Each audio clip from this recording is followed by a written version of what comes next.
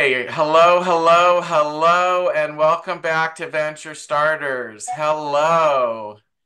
And it's great to see everybody coming into our room. Hello, hello. And we already Hello. have a lot of people here in the first seconds of us opening the door, which I love to see. Tonight is all about life sciences. If Walter's in the room, Walter, thank you for the artwork that's behind me and Norma. We would really appreciate that you sent that to us.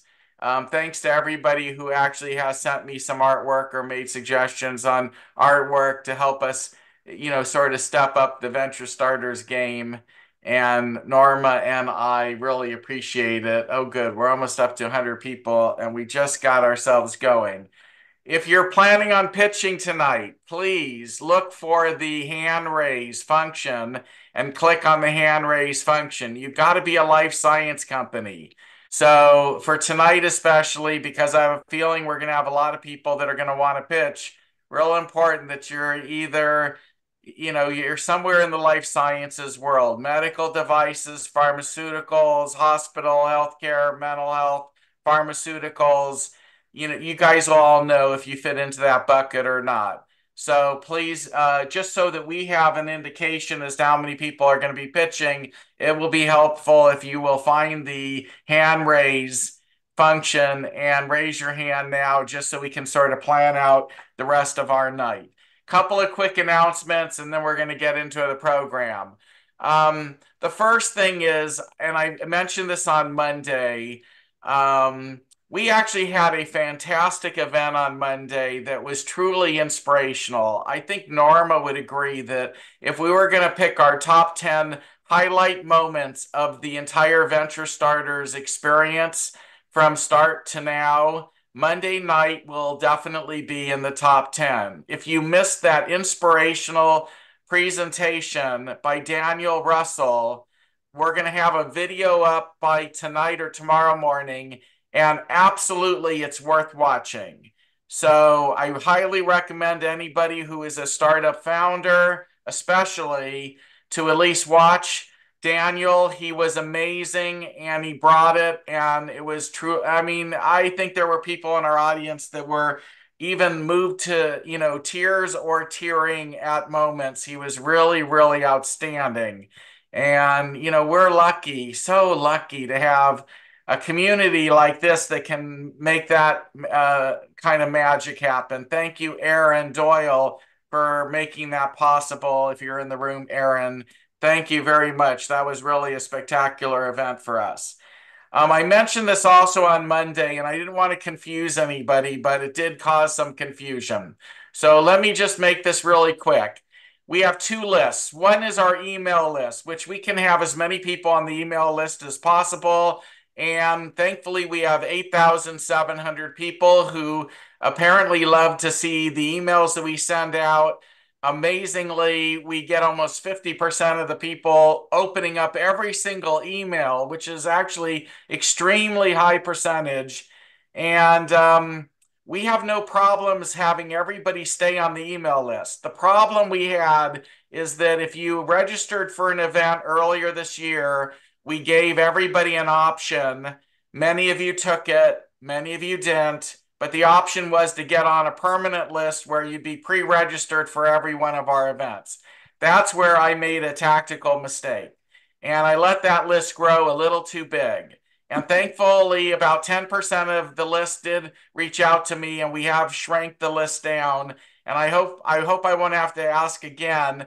But it turns out that when I add the pre-registration list into Zoom, which sends out a Zoom email with the actual link to the event, and that's for the people who are all pre-registered for every single one. In that particular situation, the combination of that list and everybody who arrives at the last minute and during the day of, or isn't on the list and signs up, we actually hit 1,000. Our maximum that Zoom for the meeting format that we're in now will allow last Wednesday. And that's when I realized we have a little bit of a problem. So I may ask one more time if we run into that problem again for more volunteers to be removed from that list, but right now I think we're okay. And as a backup, if you see anybody that comes into the event tonight and their name is called Venture Starters, and there might be more than one, it means we did get past the 1,000, and we've switched the link to just a general admission link that multiple people can get, which essentially is for the late arrivals. But this is sort of a new challenge for us.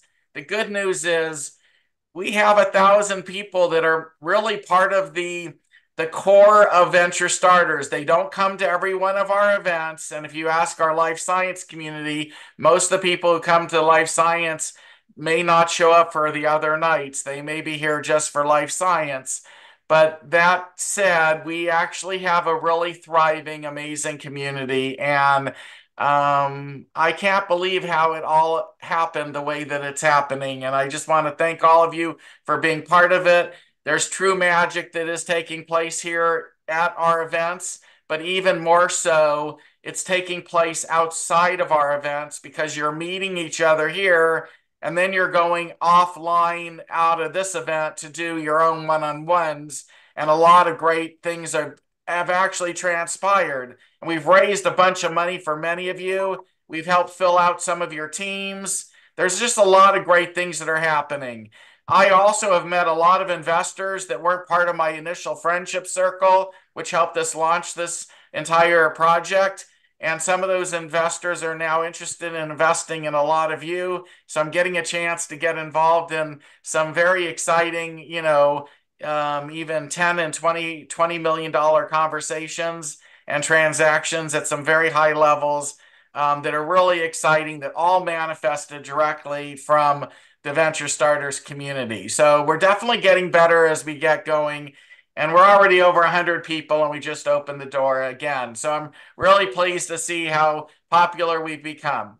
Norma's going to make the announcement for next week's event, but I do want to point out that we are going to have an event on May 15th that is going to be the Unicorn event for life sciences. And we're going to only handpick 7 companies that are going to pitch with their deck. It's going to be a 10-minute presentation instead of like tonight, which is a 2-minute pitch. So if you would like to be considered for Unicorn Night, couple of things. Everybody who's presenting tonight, you're sort of pre-presenting, and we're going to take a look at who presents tonight and see who might fit into our program. But if you're not presenting tonight, you still can be part of it. You just need to email me at mark@venturestarters.com. mark@venturestarters.com. And by the way, I'm very interested in seeing as many life sciences decks as possible right now because I actually have investors that are lining up that are interested in this very specific sector. And so I'd like to be able to try and see if I can put more people together and make more magic happen for our community. I'd like to introduce Norma. Say hi, Norma. You're on mute. Hello, everyone. Welcome to Life Science Night. Hi, Justin. I see you waving at me.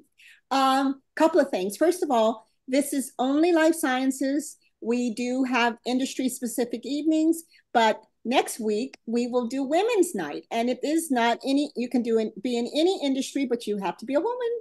But men are also very much invited to come and attend and listen to the ladies pitch their products. We will have, you can be in any industry to pitch next week, but this week, just life sciences. And also, this is not service providers. I do see a couple of service providers with their hands up. And we also don't need but one person per company to pitch. So if you are pitching life sciences, tonight is your night. If you're not pitching life sciences, then you need to do one of the nights that are for your particular industry. Okay. And as far as Women's Night, we will have a very wonderful evening, and I'm looking forward to everyone joining us next week for that. Thank you.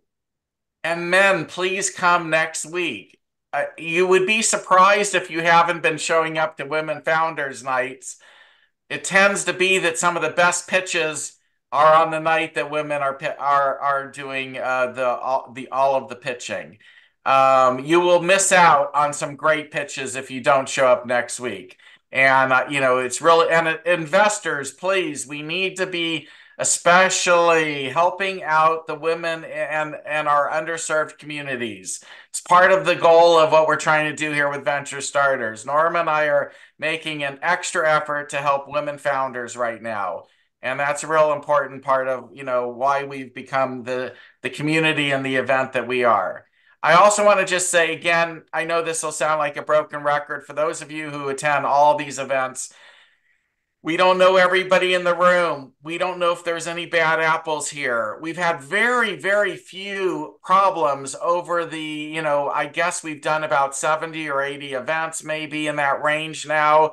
Very few problems, like less than five. I can actually only think of three or four right off the top of my head, which is amazing. But it's really important that you do your own due diligence, and anybody that you meet through the chat that reaches out to you. We don't know, we don't know what's behind all these faces. We don't know. Just please do your own due diligence. We appreciate it. Norma, is there anything else to mention before we start? No, just that this is for life science founders only. So let's get going. Okay, and if you're going to pitch tonight, please do us the favor of raising your hand now so we know that you are in the room. I want to introduce Mark, who's going to be helping to do the Q&A this evening. Mark, can you tell us a little bit about yourself real quick? Yeah, thank you, Mark. My name is Mark Matheson. I'm the vice president of commercialization at a company called Identify Sensors. We're a startup that pitched here not too long ago. Got 24 years in medical device, specifically in diagnostics and the diagnosis of patient specimen for disease. And most of that time was spent with Abbott Laboratories. And so really excited to be here. Thanks, Mark, and happy to help out. Okay, so it's the Mark and Mark show, it turns out, for tonight for the Q&A portion. And we're going to get started now. So seatbelts on and let's go. We're going to start with Nancy Briefs. And I just want to say, Norma and I have taken a strong interest in what Nancy is doing. And we're putting our name and reputation on the line to try and help Nancy get to the finish line. So I hope you all take a moment to listen to what Nancy has to say. Welcome, Nancy. Thank you. Can you allow me to screen share? We're not going to be able to do a screen share. You're just going to have to do the 2-minute pitch. And I might mention before you get started, there is a clock in the left top corner. And at 30 seconds left of the 2 minutes, the bell will go off. And then at your 2 minutes, when you're done, it's ding, ding, ding. So these are just elevator pitches because we're going to have a ton of people that want to pitch tonight. Thank you, Nancy. Go ahead. Terrific. So I want to introduce all of you this evening to Alteryx Bio. We're based in Boston, and we've developed a new drug we call Lucy. It's a novel oral therapy for type 2 diabetes and obesity. Our team has over 100 years of experience in both medtech and pharma. And our drug is a modification of a drug that's been used for 30 years for peptic ulcers. The modification of the drug is a change in composition. So we have a patent on the drug Lucy. It came out of the Brigham study for 6 years. We've got 2 published papers on excellent preclinical results that mimic very much what you're seeing with the GLP-1s. And you're probably wondering if the GLP-1s are doing so well, which they are doing. I just saw a report that said they did $60 billion last year. What is the opportunity for Lucy? We know that 50% of patients that start on those drugs come off the drug in the first year, mainly related to tolerability and safety. We think we could be a nice complement to the GLP-1s at a price point that people can afford. We're raising a $20 million Series A to do our phase 1 and 2A study. Most of the assets in this class get acquired after 2B. We have expedited regulatory Thank you for listening to our story. There's 30 seconds more, Nancy. Oh, Go sorry. ahead. Okay, Yeah. good. So in summary, we think it's an excellent time to invest. We've got our clinical trial ready to go. We think that our technology could help both patients with diabetes and obesity that we've seen. And we think that with even 2% market share, we could have a blockbuster drug. And strategics have been talking to us about the long-term opportunity. So thank you. And tell us just real quickly about your pathway to FDA approval.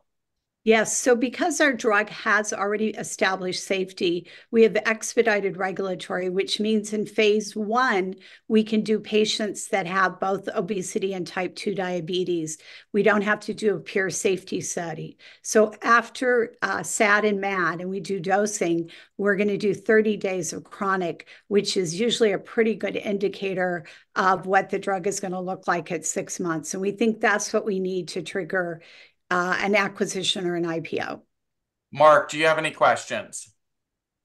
When getting your indications for the therapy, is it specific to an adjunct GLP-1?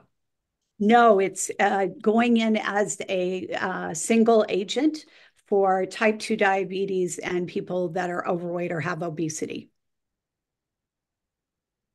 So it can be used complementary. We've tested that in the lab, but that's not what the indication will be for. Thank you. Okay, great. We're going to move on. Thank you, Nancy. And for those of you who don't know, all the action happens in the chat. So please open up your chat. And then Nancy, if you could do us all a favor and put your information in the chat in the event that there are people in our audience who would like to reach out to you directly, that would be absolutely ideal. And this is the same message for all of those of you who are going to be pitching tonight. Please put your information in the chat. That said, don't spam our chat. Put it in, a little bit, but not overly crazy, okay? Our community knows what it looks like when it's spam, and I encourage those of you who see that to reach out to the people and let them know so that they can do this appropriately. We're going to move on. Up next is Lynn Donaldson. Thank you, Mark. Hello, everybody. I've been in the industry, the life science industry, for a majority of my career. My degree is pharmacology, and I've worked on a lot of different drugs in a lot of different therapy areas. And we provide product launch services for the pharmaceutical and medical devices industry. We're currently helping a couple of the companies from venture starters to actually get some funding, but also to actually get their launch marketing, their launch strategy prepared. You have a framework of 3 pillars. People, which is helping you stay at peak performance. Launching a product is tough, so we help you stay at peak performance with coaching while you're going through this extensive launch process. Then we work on the product, which is the product strategy development. Without a clearly defined strategy based on goals, right down to tactics, how do you know where you're going and when you actually get there? You've got to have a roadmap, and that's what we build for you. And then the process is our proprietary tool, which is an integrated product strategy tool, which will help you build that roadmap. Now, product launch is a really tough thing to do, but we helped one of our larger pharmaceutical companies get an extra $1.3 billion in sales at launch through helping them with their product launch strategy. And Nancy talked about the breakthrough products and what you can actually get from a product. There are some amazing products out there. We understand the science and how to get your product to market successfully. Thank you very much for your time, and I really appreciate this, Mark and Norma. Lynn, does your software help startups at the earliest stages, or is it really more for product launch when they're about ready to, get it after FDA approval, basically? No, it's early product, because one of the things is you've got to be really clear. We ask a lot of the entrepreneurs and the startup companies, what's your strategy? And a lot of them say, it's kind of in here. You've got to get it out of there and onto either paper or some software that pulls it all together, that everybody can see what the strategy is. Because you could be going off at different directions. We're working with one company, and they have a lot of things going on, but it's not structured in and housed in a proper structured software that pulls you from your goals right down to your tactics. No point in doing things if it doesn't map back to your bigger goal. What's your biggest goal, your 5 big goals, and working through there. But it's for startups as well. We actually use it in our company. We use it in small companies and we use it in larger companies. Okay, Mark, did you have any questions? Nothing. Thank you. Okay, Lynn, is there any savings for Venture Starter members? Of course, we'll give you an extended, an extended, what's the word? Trial, an extended trial. That's it. And we actually help you set it up. Because I understand the science, or we understand the science, we can help you set it up so that it maximizes what you need it to do. So you get personalized service as well for the venture starters people. We want to be part of the community. We want to network. We want to help you. And we want to help you be successful. That's our game, our ultimate game. And Rajiv just knocked off because obviously Rajiv and I developed the software together. So. Okay, Lynn, thank you very much. Rajiv, because you spoke, you automatically got knocked out of the queue.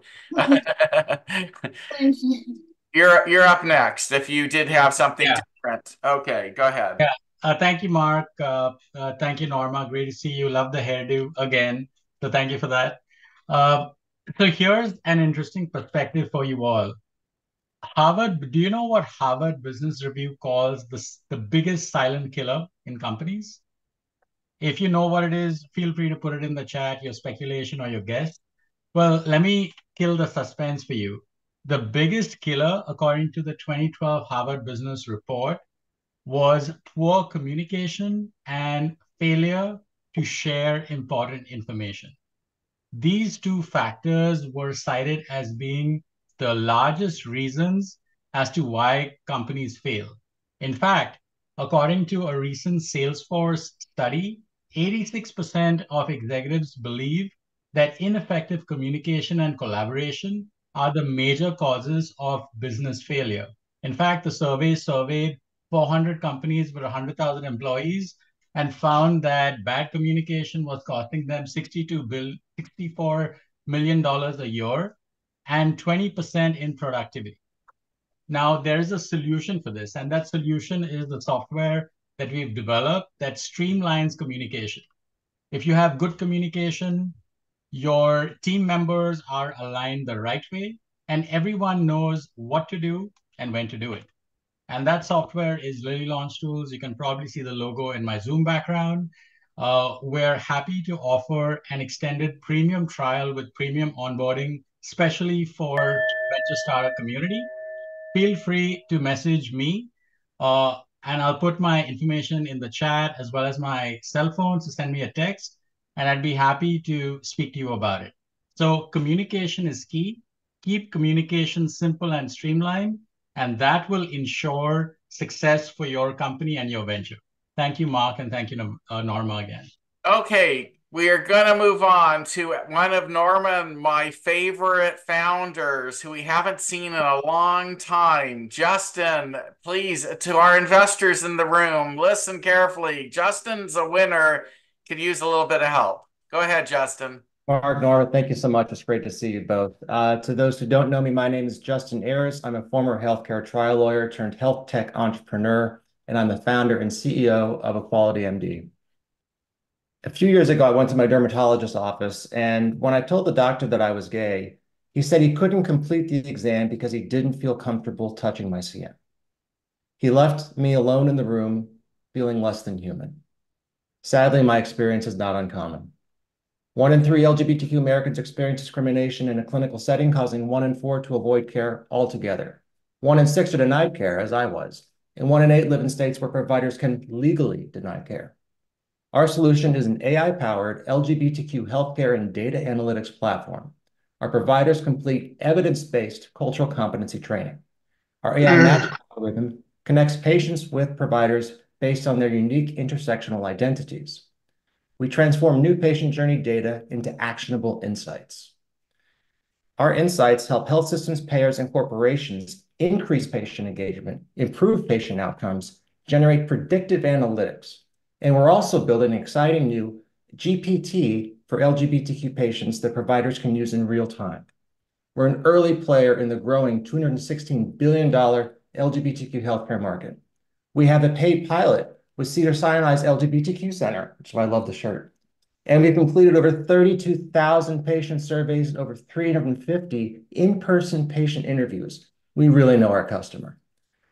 In addition, we're the ideal team to meet the needs of our community because we have lived the problem we're solving. I'm a 15-year serial entrepreneur. Our VP of product was the first hire at the popular gay dating app Grindr, and our CFO has 16 big exits under our belt. We're the ideal team to have the skill sets required to build a scalable solution. We've raised almost $900,000 to date, and we anticipate being acquired in 2028 by a large healthcare corporation, giving our investors a 40x return on their investment. We're in market and ready to take our game to the next level. We're closing a safe note round right now and only have $50,000 left to go. We're looking for investors to help us close this round so we can keep rocking and rolling. Thank you. Cedars-Sinai is the hospital that Norma and I, both of our children were born in Beverly Hills. And just out of curiosity, why did Cedars-Sinai, what did they say to you, Justin, as to why they got behind you? They said that they saw our company as, quote, a trust bridge to an underserved community that they didn't know how to reach, which is, I found interesting, given that they're located in West Hollywood and 40% of West Hollywood are gay and bisexual men. In their LGBTQ center, there's one of the best in the country for anal cancer screenings and testing and for treatment. And it's also one of the most preventative cancers, curable. But if left untreated, then it can spread, and we all know what that means. So we're helping bring patients into the center to help get them screened for that cancer and help get them mental health through our platform. All right. I love it when there's a niche, and and Justin's got one, and we've been successful in the past investing in niches. So to investors, please reach out to Justin. We're going to move on. Mark, I'll have you join me for questions here in a moment. Bill Donahue, you are up next. Hey, thanks everybody. Thanks for being here. I'm Bill Donahue, President CEO of CarePoint Solutions. CarePoint's my fourth successful company launch and culminates my 40-year career championing breakthrough life-saving products in clinical diagnostics. Our flagship product, ProQCP, is a first-to-market SaaS quality management utility. It's designed to address critical challenges in diagnostic accuracy and in laboratory regulatory compliance. Unfortunately, diagnostic errors are a significant global issue. These lead to preventable fatalities and adverse events and tragic unnecessary costs. On average, everyone on this call will experience a diagnostic error at least once in your lifetime, perhaps tragically. Medical errors are the #3 cause of death in the US, and alarmingly, diagnostic errors are in the lead and have become endemic in healthcare delivery. In response, regulatory agencies are now requiring clinical labs to perform comprehensive risk assessments, a proven strategy to improve accuracy and reduce errors. But because of the industry's staffing shortages and lack of formal training in risk management, it's presented a real challenge for clinical labs and even caregivers performing point-of-care testing. ProQCP, our product, not only introduces a new standard for diagnostic accuracy, it provides the means for clinicians to achieve it. ProQCP guides users through a comprehensive risk assessment. It streamlines the lab workflow, it ensures compliance, and it drives operational efficiencies throughout the healthcare system. We're now looking for the last $250,000 to help pave our launch runway as we launch this exciting product. What's really caused us to go for more equity right now is that ISO 15189, the standard that mandates performance for all clinical laboratories worldwide, it's now been updated to basically mandates product like ours. So we're in a wonderful place, and we've got hundreds of thousands of labs now making a move to be compliant by the end of next year. This has expanded and exploded our total addressable market, and we're looking for additional funding to make sure we arrive to the party on time. Thanks so much. Okay, Mark, do you have any questions?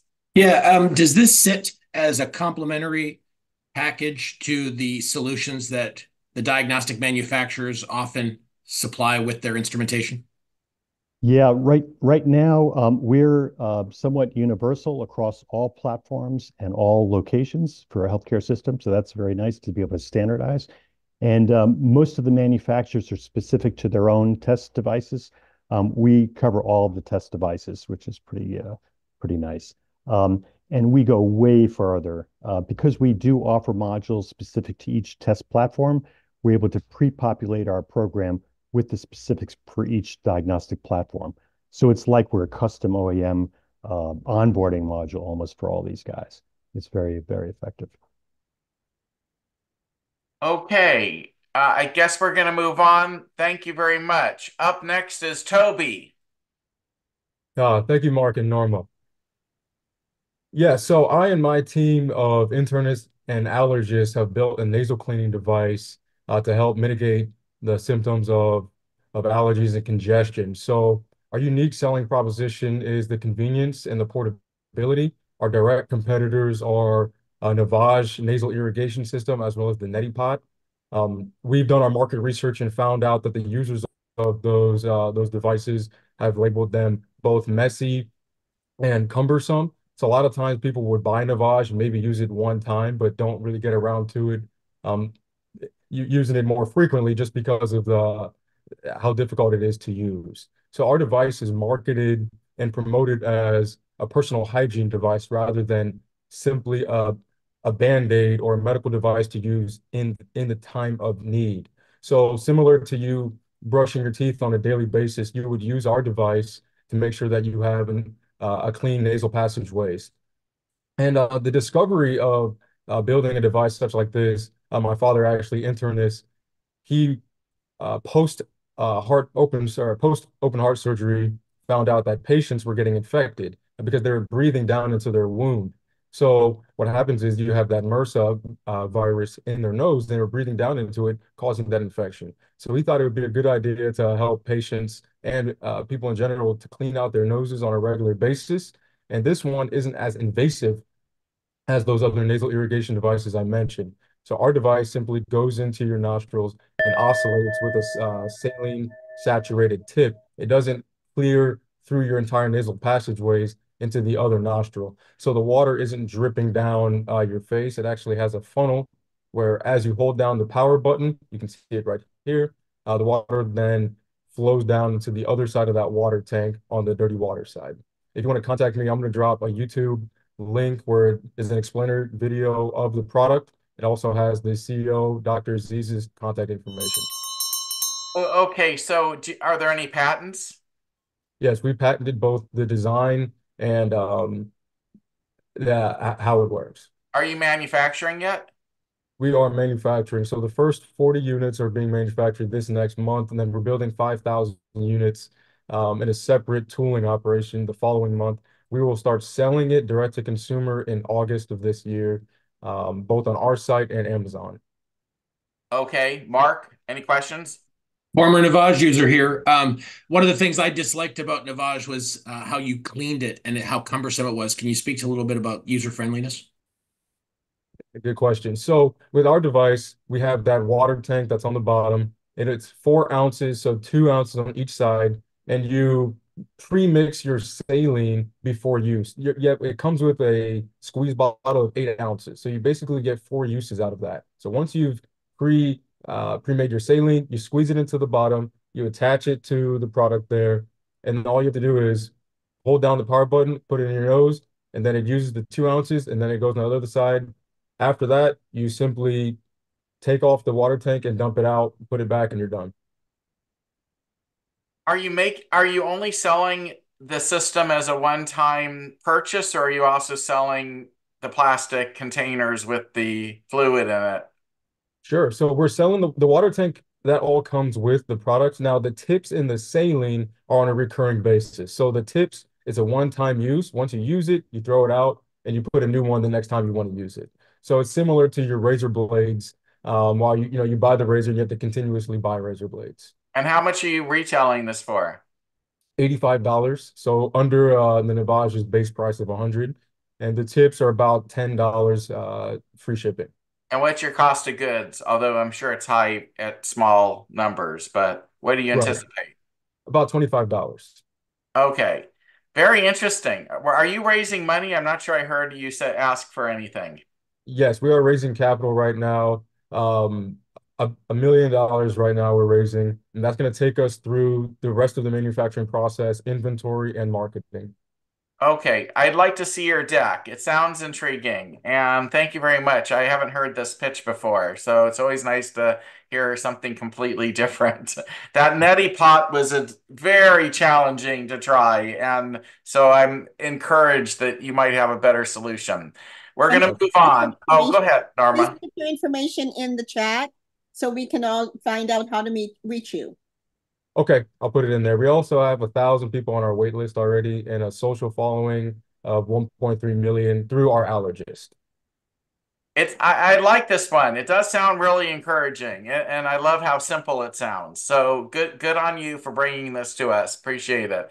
We're gonna move on though. Up next is Breck. Good to see you, Breck. Hey, good to see you again too. And thanks, Mark and Norma, for putting this on. This is such a great event. And I'm Breck. I'm a healthcare disruptor and a scary drug facts patient influencer on social media. I've had the privilege to be in healthcare for over 20 years now, and I get to bring wellness clinics to 95% of the country in 10 minutes or less. This is the nation's largest healthcare collaborative to solve a problem of access in rural parts of America due to a shortage of primary care providers. So we are focused on well care, not sick care, and we're doing what's best for the patient, not the PBM or their health plans. So no other clinic has this reach, as we're tapping into my already existing network of more than 20,000 community pharmacies nationwide. And even though we're inside of a pharmacy, we're doing more de-prescribing than prescribing. We're getting patients off of meds that are doing more harm than good. Through pharmacogenomics, we can actually take a more personalized approach to medications and also nutrition as well. So we take a functional approach that is combining conventional medicine as well as complementary integrative medicine. We're using technology, we're using artificial intelligence, bioelectronics, and we're using things that are going to really help patients get better and live longer. And maybe we're also building our own GPOs. So maybe one of the services or products or patient solutions that you present tonight will be one of the future things that we bring into Brim. We are addressing a $94 billion industry with a 40 to 50% lower cost for patients and the health systems. Raising $1 million, we've got half of that already spoken for, and we are on target to do 4.5 million in our first year in revenue, 108 million in the first 36 months. Wow. And when does your first, I'm sorry, when does your first year start? We're setting up we're setting up the clinics now. So the first 10 are being set up right now. And I'll put my contact information in the chat, as well as a free health risk assessment. Feel free to take that as well. Okay, great. By the way, Breck, I have somebody to introduce to you. So if you'll remember to email me so I can take that email and then forward it on for an introduction, that would be fantastic. I'll do it. Thank you, sir. Mark, do you have any questions? No. Move on. Then we're going to move on because we have so many people that still want to pitch tonight. Okay, up next is Bob. Hi, Mark. And Mark, thank you. I'm Bob Whitco. I'm a cancer survivor and entrepreneur. I had to undergo a reoperation, a second surgery that was required when my pathologist found what is commonly referred to in layperson's terms as dirty margins. I learned that I was not alone. 23% of women in the U.S. who undergo lumpectomy surgery for breast cancer must also undergo a reoperation. Worldwide, it's a multi-billion-dollar problem. I founded Emet Surgical with a clear mission: to develop and deliver tools that reduce cancer surgery reoperations, enhance surgical outcomes, and reduce treatment costs. Our flagship product is called TrueMargin. It's a low-cost, easy-to-use Class II medical device, a tool used during surgery that solves workflow issues that medical literature points to as the leading cause of reoperations. Imagine if air traffic control had one map and pilots had a different one. Their communication would not be very effective, with both the pilot and controller likely confused and having outcomes we do not want to think about. TrueMargin solves a similar problem between the operating room and the pathology lab by establishing shared maps and improved workflows that eliminate confusion. Last month, the Met Surgical exhibited TrueMargin at the Academy of Pathologists and the Society of Breast Surgeons annual meetings, where we most frequently heard, "Why didn't somebody invent this years ago?" We recently joined the prestigious Innosphere Ventures Life Sciences Incubator Program and are already reaping benefits from it. And if you've already not figured out somewhere up here, we're raising around offering shares on Start Engine, a leading equity crowdfunding platform. We'll use the funds to launch TrueMargin immediately following this regulatory clearance that is expected later this year. So take a screenshot of now or see my details in the chat, and don't hesitate to reach out to me with your questions. Thank you. How much are you raising on Start Engine? $7 million. How much has been raised so far, or at least committed? We launched it just a few days ago, and we have 10,010 new investors. Okay, got it. All right. Mark, do you have any questions? As for revenue, when this product becomes available, is it a one-time purchase or is it a per-click, per-procedure type revenue stream? So it's actually classified as a supply, and so there's no CPT code or anything like that. It's just so it's a per case, and we estimate 2 kits per surgery at $50 a kit with a 80 to 85% gross margin. Okay, we're going to move on. Thank you, Bob. Up next is Dr. Robin, who many of you have already seen her amazing presentation about a month ago. Dr. Robin. Hi, Mark. Hi, Norma. Thanks. Norma, I heard you say no service provider, so I'll make it really short. And then I have I want to tell people how to do a better job in the chat. So I'm a high-performance business psychologist, professional confidant. I work in the space between executive coach, therapist, and best friend. I work with founders, funders, and executives. I always say you can burn hot and burn fast. You don't have to burn out. I would love to connect.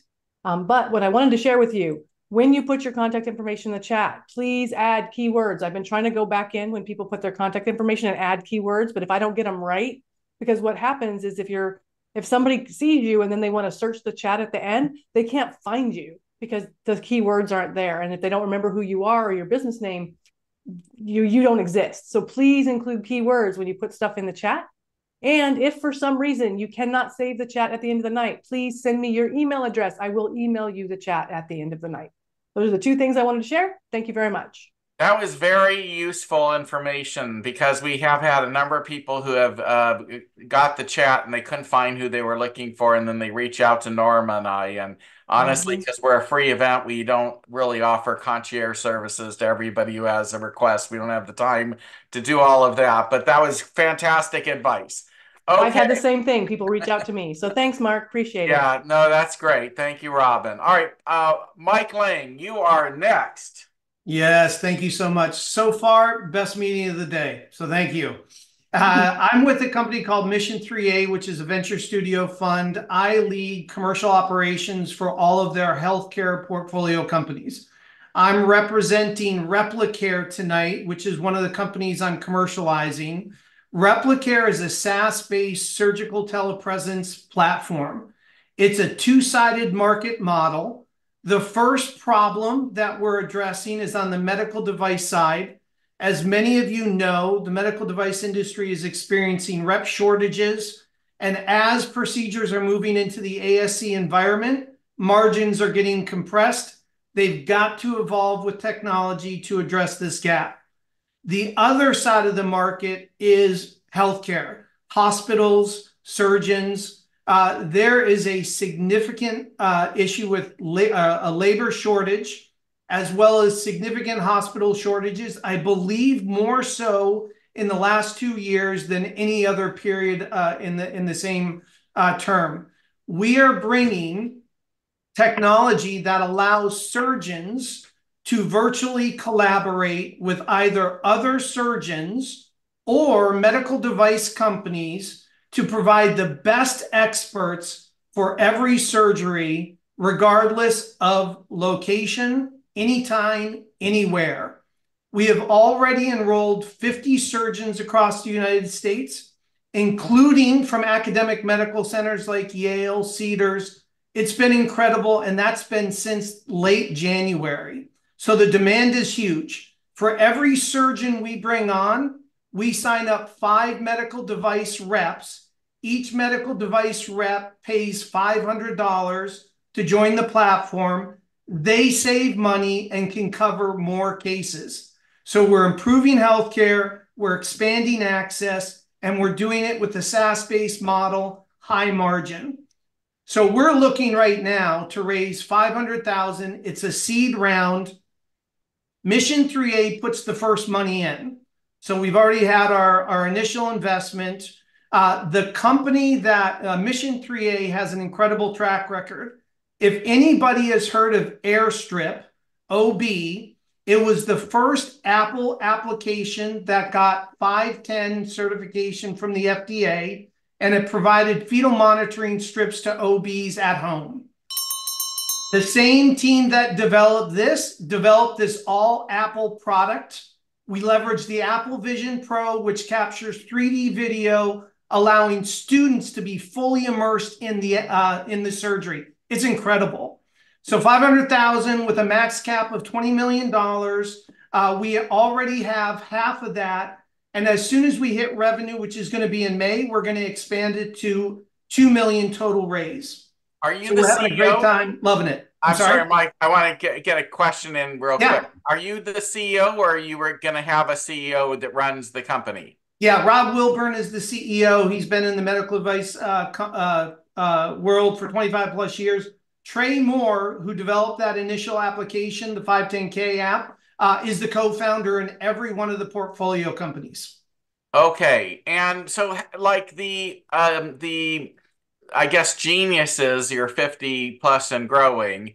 How are they actually interacting directly with the surgeons? I'm not sure I understood that. Yeah, great question. We actually set up cameras in the OR. Our differentiator is first generation took up a lot of landscape, a lot of real estate. We're on IV poles, and we can set up 4 to 6 views, and it gives the remote participant full immersion on the back table and the surgical table, and allows them to provide the guidance. And we port all of the images from the C-arm, etc., right onto the view, so that the surgeon can actually have a remote rep laser pointing exactly where the screw needs to go in the surgery.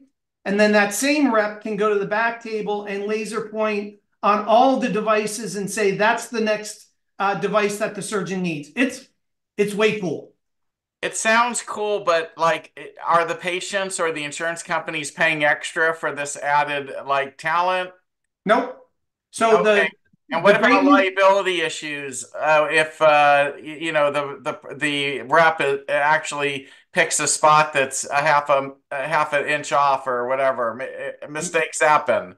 No, so it's so first of all, all of our platforms are HIPAA compliant. We leverage AWS HIPAA, Apple HIPAA. As far as the utilization right now, what reps are doing, they're bringing Apple iPhones and doing FaceTime. So we're actually providing a more secure environment, and the people that are paying it are the medical device companies, because they save time, money, and they can provide the right experts to every surgery, which they can't do today. Okay, Mark, any questions? Oh, we're good. Thank you. Okay, we're going to move on then. Thank you so much. All right, Martin from overseas. Welcome, Martin. Yeah, thank you. And thank you to both you and Norma for providing this opportunity every week. I really appreciate it. My name is Martin Sørnes, and I'm the founder of Hero Medical. You know, we still test hearing about the same way today as in the birth of audiology in the years after World War II. That's almost 80 years with no innovation on procedure. So we really can make an effort there to make audiometry more relevant. And to do that, we need to remove the headphones and test in a free field, as that is the natural way we hear, and also takes the outer ear effects into consideration. Pure tone audiometry is very old-fashioned, and I want to kind of describe the situation with this quote from the late Professor Oren Harari from the University of San Francisco. He once said, the electric light did not come from the continuous improvement of candles. And sometimes we really need to rethink things. And audiology is definitely up for that. This is a huge market. The total addressable market for audiometers exceeds $400 million. So that gives us some wiggle room for development. So thank you for listening to me. And I wish everybody a good pitching and a good night.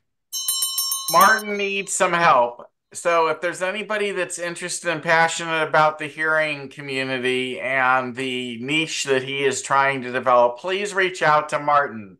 He would benefit tremendously from somebody, especially here in the USA, who could sort of drive his vision to reality. That's just my opinion. Mark, do you have anything to add, or are we moving on? Was just interested to know what countries and what the rollout plan for market penetration was. The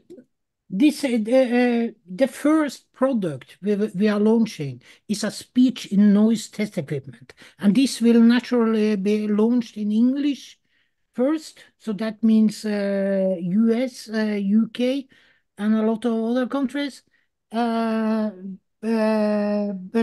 it's globally. This is a standardized method, and we will work towards regulatory authorities from day one, and hopefully we become the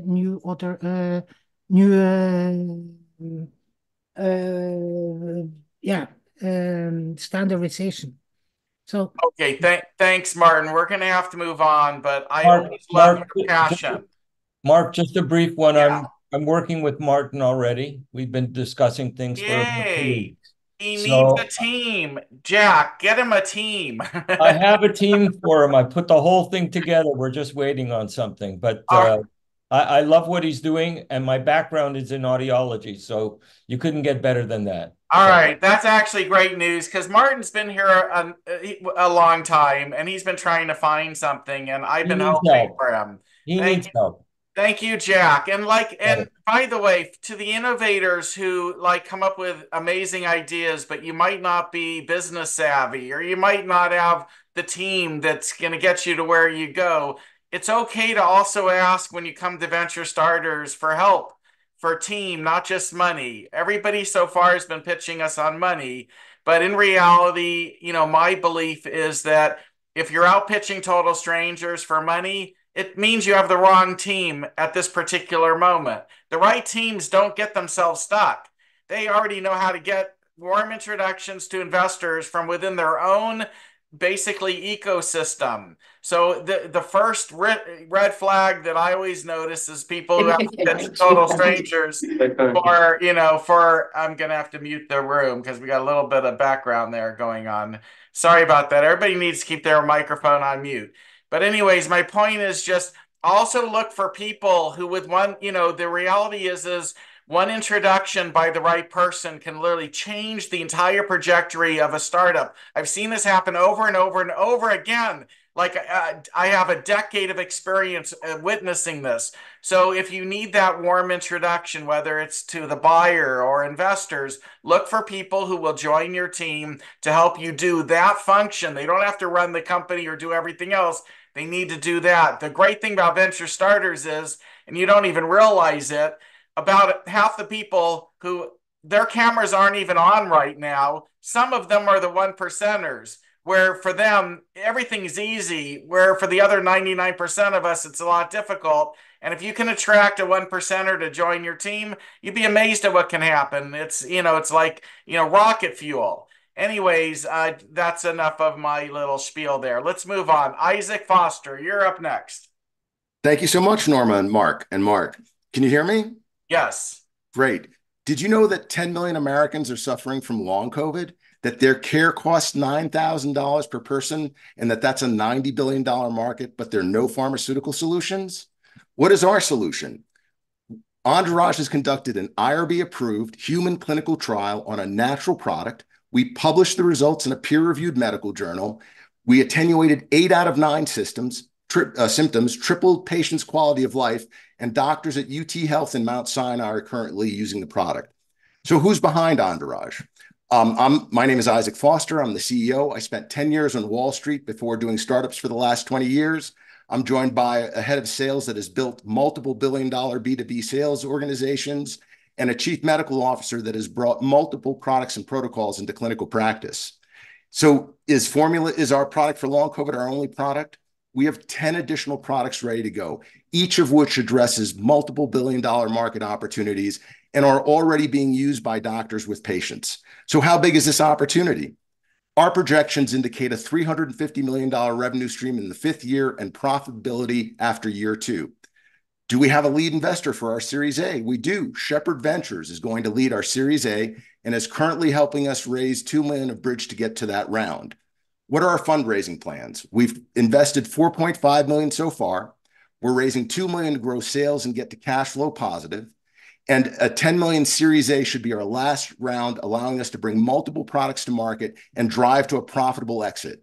So if there's only one message you take from my talk, I hope it's that 10 million people are suffering from long COVID. Entourage has a natural solution that is already being used in the market, and that makes us a $100 million opportunity. Now, you may be wondering if we have the persistence, the passion, and the ability to pivot that will be needed to succeed to exit. Well, for that, you're going to have to get to know us. So please reach out in the chat. We'd love to set up a meeting. Isaac, quick question. Yes, sir. Did you meet Shepherd, your lead investor here through Venture We Start? did. Yes, we did. That's what I want to hear. That's exactly why we're doing this. That's why Norm and I do this. Thank you for mentioning that. And we love when we hear success stories. In fact, if anybody has success stories, please share them when you have your chance. Mark, did you have any questions of Isaac? How does a patient get the product? The fulfillment is actually done online. So the doctor gives them a URL either through their app where they're getting their healthcare, and they click on it and they purchase it through a shopping cart on our site. Okay. I love your name, by the way. I think you got a good marketing name there. All right, we're gonna move on because we still have how many? Oh, we got 18 more, but we're gonna fit everybody in. Although, please, if you were planning on pitching tonight, you better already have your hand raised. The last thing that Norm and I want to see is in the last 5 minutes, 5 people raise their hand, and now all of a sudden, instead of us ending on time, we're about to have to go over. So please, plan in advance if you're planning on pitching. All right, we're going to move on to Ido. You are up next. Hello, Mark. Hello, Norma. Hello, everyone. It's good to be here again. My name is Ido, and I'm co-founder and CEO of Anicca Health, a mental health company. At Anicca, we developed an innovative wearable that helps people regulate the level of stress in real time and discreetly. The device works through vibrations synced with the wearer's breath, activating the vagus nerve, thus increasing the parasympathetic tone in the central nervous system, or in other words, help you relax. Our first market are people who are dealing with stress due to high-stress medical treatment. It has been shown in numerous studies that reduced stress and anxiety around surgery sees faster and better recuperation. A recent 2022 review study showed that stress regulation techniques had a positive impact on the surgical stress response and overall recovery. We offer hospital psychology services, a device and program to give to patients who show high levels of pre-treatment stress. We've already raised $360,000, and we're looking to raise $600 more to complete the platform, perform initial clinical trials, and close a contract with a local Israeli hospital. Already the biggest hospital in Israel is interested in doing a collaborative study with our platform, and we hope to close that contract soon. Medical stress is only the beginning. Once we show clear success in improving physical healing, we will be in a great position to help other types of stress and anxiety, including PTSD. Thank you very much for listening. I'm open for questions. Okay, I unfortunately I faded for the first 10 or 15 seconds trying to answer a question. But is this a SaaS, or are you what are you? I might have missed understanding exactly You what can the say platform. we're a device-based digital therapeutics solution. And the device does what? The device vibrates in sync with the person's breathing. Got it. Okay. So, and you've already at least tested your device out on people to get feedback, I assume, right? Of course, over 50 people, and we sold 20 devices to consumers, but our major outreach is to hospitals. And how are you going to make money with the hospitals? I mean, it can't be that there's a one-time purchase, right? Or is it what is your thoughts on that? The model is a program that the patient receives with a device. So, and they get to keep the device after they finish their treatment. So in a treatment cost that, when people come to surgery, it costs a lot of money. And a device like ours is not a huge addition to the hospital, and it will probably expedite the healing process. So the hospital saves at the end. And are you an Israeli company? Because you mentioned Israeli hospitals. I was just trying to. We are an Israeli company, and we are based in Israel. Okay, fantastic. Well, thank you so much for staying up late to pitch us tonight. I love that. Mark, do you have any questions? How is the change in patient anxiety measured from point A to endpoint? Well, it's been shown in numerous studies that stress influences the immune system, and it influences inflammation. So the more there's inflammation in the body, the less the person heals. The speed of healing and the completeness of healing is impacted. And that's how we go from our device into relaxation, into reduced stress, reduced inflammation, expedited healing. Okay, we're going to move on. I just want to make this announcement since we're 1 hour into the program. For those of you who don't come to too many of the Venture Starters events, sometimes the best pitches of the night are in the second hour, and sometimes they're even the last person that pitches. So we've kept the audience pretty much the entire evening. But the second hour, it gets a little more challenging. I know many of you are going to race off to dinner, and we have people coming in and out and back and forth. We'll probably have 200 people that will have attended tonight at some amount or portion. But I just want to reemphasize, if you can hang in there for the entire hour, I think you will be just as amazed in the second hour as I was of our first hour people pitching. So that said, let's move on. Bruce, you're next up. Can you hear me okay? Yes. Thank you, Mark and Norma. I'm going to tell you about a little story. It's a $180 billion story. CMS, which is Medicare and Medicaid, are treating 7 million people with Alzheimer's and dementia at an average cost of $26,000 a year. Oh, excuse me, yes, per patient. Now, the problem is that they're getting about 500,000 new patients every year that start with dementia and eventually get into Alzheimer's. Well, we have a device that's going to prevent that from happening. It is an electromechanical and also an electromagnetic device which increases cardiac output. We firmly believe, and we also have the data that says when your brain gets more blood, you don't have dementia. This is a very important deal. And of course, we need some money to make it happen. We've got $5 million staked out to do all the design work for manufacturing. We have to get the FDA to get on board. And of course, we have to have it approved for reimbursement at CMS level. We have an MIT scientist who is the world expert in soleus muscles, which are your remote hearts. And what we're doing is we're stimulating those soleus muscles, which are like remote pumping stations, and they provide relief from fluids in your leg. As we get older, of course, we're sitting around and more fluid goes to your legs. I actually have neuropathy in my legs, and I've been using the device, which is called Heart Partner, for the last several months. My legs were getting nighttime cramps to the point I'd get up and walk around and swear and do all kinds of nasty things. Now there are no more cramps for Gramps. It works. But we're not selling it for neuropathy. We're selling this for dementia prevention. 400 to 500,000 people cross the line every year into dementia. It is a simple device. We've got manufacturers lined up. We have CMS and FDA consultants lined up. All we need is some money, and we need some more talent. We need some marketing. And I'm going to stop now. So I'm exactly 2 minutes. Give me a call. Love to hear from you. Thank you so much. Are you going to do a human clinical? We already have.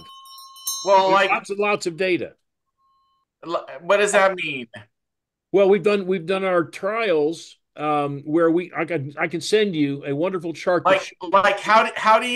How can you, I love this topic. Okay. Dementia is so important. Norma and I, this is part of our gene pools, and we are trying to find the solution. But how can you test whether somebody had a higher degree of dementia before they tried and then they somehow have less? It's mild cognitive impairment. It's that stage before you reach dementia. What we did is we took, I think, 40 people that had various degrees, and we put them on the Heart Partner for 6 months. And we tested them along the way. They went from bad to good to pretty good to actually better than where they would have been for their same age group.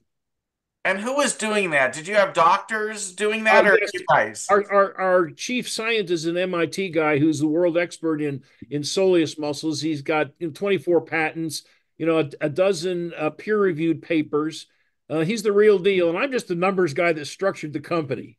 Okay, I'd like to see a deck. I will definitely send you a normal deck. It's really cool. It's at least worth a dive if there's a chance it might solve some aspect of dementia. Yeah. I'm still a little, I'm not sure you got it yet, but I'd like you to convince me. But thank you. Thanks, Bruce. Mark, did you have any questions? No, you asked the ones I was going to. Thank you. Okay, there we go. All right, let's move on. Aaron Holm, you are next. Hey, thanks very much. Thanks, Mark and Norma, for hosting it. And I'm glad to be here and I'm grateful. So my story is I'm a 4-time founder. The company I founded now is called Patient Circle, which is a peer coaching community for heart surgery patients. I'm a 4-time founder, 2 exits, 1 growing, 1 closed, SaaS, consumer software. I worked at Amazon in housing. In 2018, I had a heart attack and a quintuple bypass, and then that led to about 5 years of partial recovery and depression and a lot of difficulty. It's likely that everyone here knows someone who's been touched by heart surgery, and it's also likely that the people that you know didn't have anybody to talk to who had been through it and probably went through the process alone. So in the US, every year there's 500,000 major heart surgeries, and 30 to 40% of these patients experience depression. Less than 30% of the patients participate in cardiac rehab. And it's not just heart surgery. Across the world, there's 310 million major surgeries every year. It's increasing by 400,000 cases per year.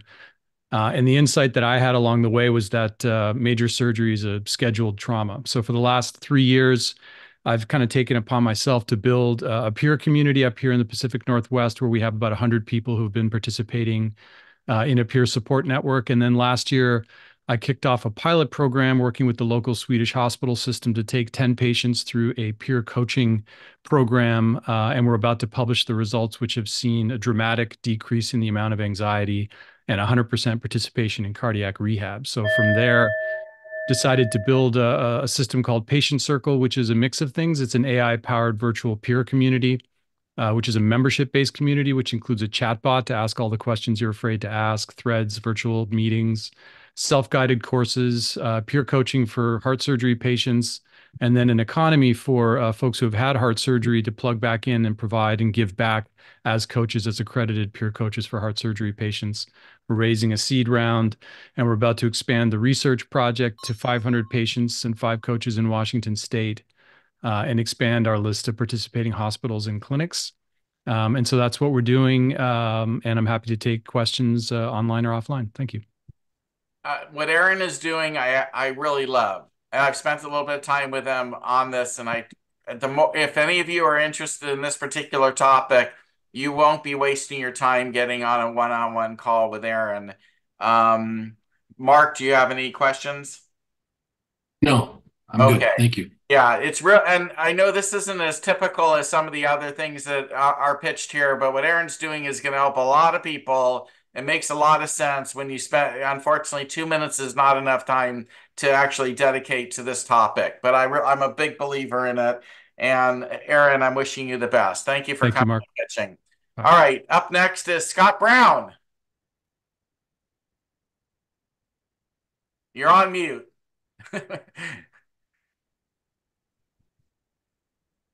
It's usually next to the video button. Yeah. There you go. Okay, yeah. I didn't know I had to unmute myself. Sorry about that. I'm CEO of Wise Implants, and Wise Implants has a unique implant for dental and orthopedic solutions where the implant becomes alive with your own cells after 8 weeks. The cells are attracted right into the implant. I have an MBA and an MS from Pepperdine University. I worked on the NASA bone mineral medical team back in the day. And we've developed a 3D printing mechanism with nanostructure that opens up a honeycomb solution where cells grow right into the implant, and you can see the implant in my background. We expect this is a huge market. The dental implant market is $8 billion. The orthopedic market is $65 billion. And we are meeting with orthopedic and dental oral surgeons on a constant basis. We have, every time we present this to a dental implant person or an orthopedic implant person, they're absolutely amazed. Our material matches the elasticity of bone. You can actually bend the material just like, and it has exactly the same Young's modulus of elasticity as bone does. So it's completely non-toxic, and it's just it's twice as strong as standard titanium, and it's been tested to have 10 times less inflammation. So we're looking for a $30 million. We've been working on this for 10 years of R&D, and we expect that after 4 or 5 years, we'll have $1 billion market cap. Are you able to sell it to go to market now? No, we have to do FDA. We've done in vivo testing with sheep. Got it. Okay. So, and 8 weeks, it's full of living cells. Right, which is intriguing. I mean that, and there's probably some other applications for this besides dental implants that would be intriguing to like brainstorm. But okay, so I'll just ask the question, which is, what's your valuation at $30 million? Well, we expect to do a safe kind of agreement so that we can set the valuation after we prove ourselves. However, if we were doing it, we'd want to offer it for 33% of the company, which means a pretty large valuation, but our intellectual property is very well proven. Right. Okay. So, I mean, how much money do you need in order to get to some milestone where the valuation of the company actually can rise? Well, with $10 million, we can completely launch and get to a break-even point. Why we want $30 million is so that we procure the production of the material. This material is so unique and absolutely only comes through 3D printing. These implants are 3D printing at the 10 micron level. So okay. They're very unique. How much of the 30 million have you raised so far? We've spent about $2 million doing all of the research development, the papers that have been in peer-reviewed journals and so forth. I have an idea for you, but it's probably not the plan and pathway that you're on, but it might be worthy of consideration to raise money. If you want to send me your deck, I'd be curious to see what it looks like. Okay, and Mark, sent you an email asking to see if we can pitch on the unicorn. Okay, well, let me do a little more diving with you to see before we haven't selected anybody for Unicorn Night yet. Mark, did you have any questions? Thank you. No, I think some more focus around or interested to know about the actual procedures. So, for example, I've had L4 and L5 fused. There was a similar type of um, substance used in my surgery. I'm just interested to know if you've found a niche as to where this works best and why somebody would use this versus something else.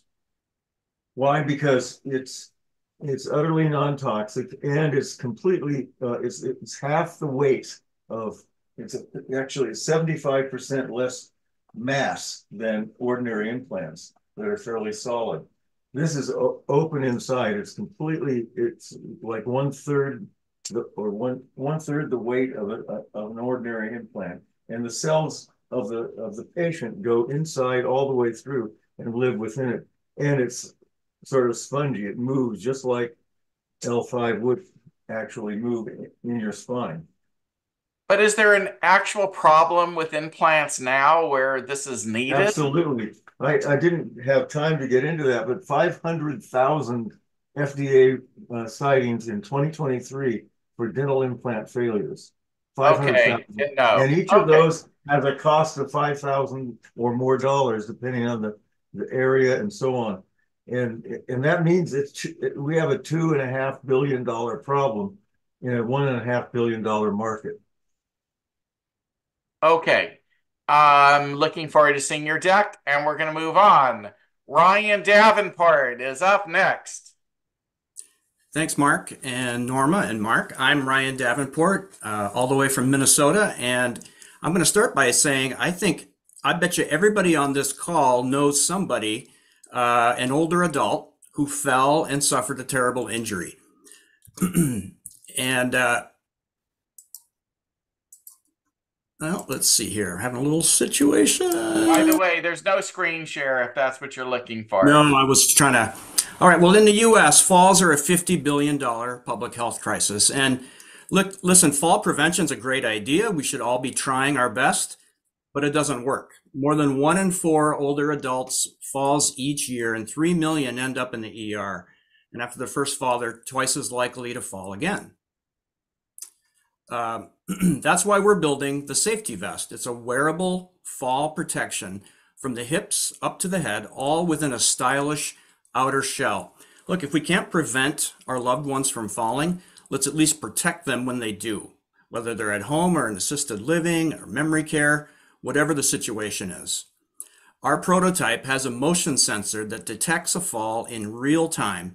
Airbags inflate in less than half a second, and then they deflate to absorb the impact, and it's reusable. Seriously, this is a thing. We've created the prototype, and for decades, all there was for fall protection has been underwear with special padding over the hips. 5 years ago, they came out with crash vests for downhill skiers, and now they have some airbags that just protect the hips. They just drop down over each side, but if you don't fall one side or the other, what good are they? So our team includes a leading fall researcher in the U.S. My father, the orthopedic surgeon, designed the safety vest. We have the U.S. patent, and his design was informed by his career as an orthopedic surgeon. We have the fully functional prototype. Senior care leaders, nursing home staff, and doctors, they're all telling us that they need this solution because the fact is an older adult falls every second of every hour in the United States. And who's going to pay for this? Medicare is going to pay for it, but we're going to have a consumer platform as well. We think it'll cost less than $500 to make it, and we have the prototype. And so now we just need to test it in a lab with adults, and then we'll do a pilot study. And I mean, can you go to the bathroom wearing it? I mean, what is it? How is? I mean, it sounds. Yeah, it's a vest. It's think of a vest that maybe someone has one on right now. And the airbags these are smaller airbags, not like big car airbags, but they come out from inside and inflate in any direct. They inflate outward so that if you fall in any direction, you are protected. So they're big enough airbags to prevent hip, yes, a hip problem, even though it's at the vest. Yeah, yep. They inflate protect the hips all the way up to the head, and the airbags deflate on impact, which is how the impact is absorbed. So that's not a bouncing kind of a thing. There's some things on YouTube. We've seen the Chinese product, and those falls are really ridiculous. And we're talking about real falls, which are really violent. Okay, well, I can see that there is a need. It's interesting. I don't know. I don't know. This is brand new idea. Nobody's ever pitched anything like this. We've had like 3,000 pitches. You're definitely a unique one. Mark, did you have any ideas? Yeah, more of a comment than a question. Dysautonomia is a condition that causes, chronic syncope, which I think all age groups would benefit from a product like this. Yeah, and we do make it look like regular clothes. We're going to make it in outerwear, wear it inside. It can be worn for people in a wheelchair because, 38,000 people died from falls in 2021. Wow. Okay, very interesting. I'd like to see a picture of it when you have something visual that you can share. We do. I'll send you a deck. Okay, sounds good. All right, we're gonna move on. And I do hear a little background noise. Let me mute the room again. And please, everybody, keep your microphone on mute unless you're speaking. Really appreciate it. When you're done speaking, you can unraise your hand so you kind of move out of the queue. That helps us. Otherwise, I have to try and do it. Up next is Richard Hart. And Richard, you are on mute, and I don't see your video camera moving or your face. I'm here, and I will right now go live so you can actually see me as well. So there we go. Okay. Well, I'm doing multitasking, so it's you. So let me do perhaps share a win. I think that's going to make a difference in everybody's talk. And this is the win. That's a happy investor bringing me $75,000 check, a cashier's check that just came in today, and I just deposited. So it works really well. This is going to bring us to about $350,000 to date in raising capital. And so I'm going to do my pitch. I'm Richard Hart, founder and CEO of Nutrigenic USA Life Sciences. With over 30-year track record of launching and scaling innovative companies, I'm thrilled to be here today to present a groundbreaking opportunity in dental healthcare. With 202,000 practicing dentists in the USA and 1.6 million globally, we're tapping into an affluent B2B market valued at $157.9 billion. At Nutrigenic, we specialize in 4 patented human growth products. They're in my hand right now. And they're based on human growth factors. These are patented products which will revolutionize and is revolutionizing oral healthcare and systemic health. We've seen that happen to the overall health of our patients. For our business-to-business B2B line, we offer Exoral Fix and Exoral Gel tailored to dentists to enhance their patients' post-procedural recovery following any oral intervention, whether mild or invasive. And for our consumer-focused offering, Exoral Health and Exoral Gum are distributed directly through the patients through our basically dentist network and partners. What we are looking for is to raise the next round, which is still in our seed round of $2 million. And we invite you to explore our potential with Nutrigenic further by visiting our website, nutrigenic.com. And then obviously get on our calendar to do a Zoom and Learn session with us. And I thank you for the opportunity to present to you Exoral Fix, Exoral Gum, and Nutrigenic. All right, Richard. So just out of curiosity, why can't you just scale up by selling more of your product to more dentists? We can, and we're doing so already. We've started selling these kits that you see over my shoulder and onboarding these dentists. And the kits range from $807, which is one of each of our product, to our Diamond kit, which is $13,500. And that's kind of fueling our company right now organically. And we have raised, as I said, the needed money to get the exclusivity on these formula lines. And also on the other shoulder, you'll see Dr. Xerxes Calalong, who's my co-founder, and he's been in the practice for 34 years. And part of this formulation and offering is his creation and his love for the oral world, oral vertical. How many dentists would need to buy the product from you to convince you not to raise $2 million from investors that will dilute the shareholders? Less than 500 at our current burn rate, and less than 500 onboarding. And we just begun, so we're onboarding dentists almost every day. I mean, it sounds to me like the key is find somebody who already has relationships with that many dentists who can then literally just start calling their friends and getting you lined up.